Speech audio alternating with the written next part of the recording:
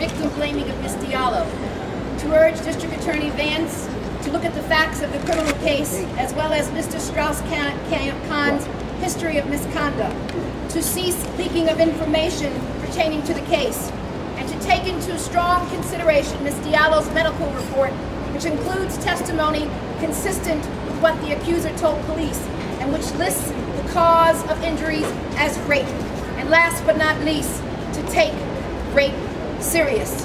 Yeah. The only true principle of humanity is justice. And we are here today demanding justice for Ms. Diallo and to all victims of sexual assault and rape. The Dominique Strauss-Kahn case continues to confirm what those of us working every day to end sexual violence see time after time. That rape and sexual assault are about power and privilege, not sex or seduction. Dominique Strauss-Kahn has several layers of privilege on his side, such as his wealth, his gender, his racial and national background, his influence, and his political power. Ms. Diallo has none. Consequently, it is her background and credibility that are on trial, with her chances of seeing her day in court dwindling by the hour. Our work with survivors of military sexual violence reveal that these dynamics of power are across the board. The vast majority of those who report sexual assault in the military are junior enlisted service members, and their perpetrators and those who further traumatize them by sweeping their accounts under the rug are often in their chain of command. Status and privilege are used time after time to shut survivors out, to dismiss cases, and to allow perpetrators to offend again and again.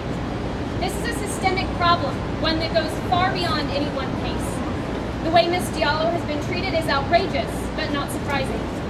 Survivors who come forward to report assaults face further trauma by the personal, vitriolic attacks in the media, by the public, by their perpetrators, and even by the court system that is put in place to protect them.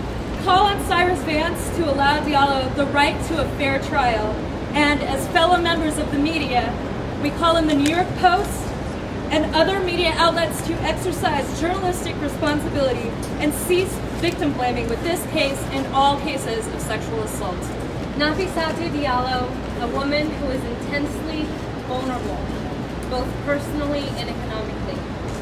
An immigrant, a low-income woman of color, a single mother to a young daughter.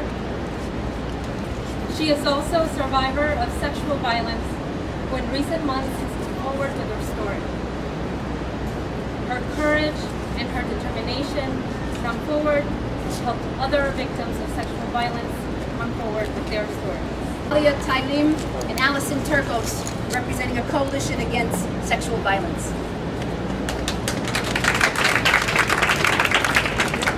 We believe that a woman at her place of work, on the street, and anywhere is not an object. She has a right to defend herself from sexual advances wherever she is. As soon as the victim came forward, what happened was that she was demonized, she was vilified, her pain was erased, her story was not believed, and every attempt was made to cast her in a mold of someone who was making things up for a benefit. And in the process, what we did was we let the perpetrator go. Even today, the New York Times continues to call her, refer to her as just a maid or the hotel maid. And I am really outraged by the fact that every mention of DSK is always Mr. Strauss-Kahn, who has the potential to be the Prime Minister, who had the potential to do great things in his life, while they continue to portray her as someone who is outside of this country, a non-American, a poor woman, and a hotel maid. She does have a name. So I'm outraged that the media will not pick up and give her the respect that's due to her. People ask me, what has this done to you and what has this done to the work that you guys do? And let me tell you something. It has made us feel like we have to live every day with the fear of rape hanging over our heads. That it's inevitable that we will be raped one day. That if you report rape, then you will be scrutinized and demonized. That you better have the money to engage your own investigators to figure out what's happening in your life.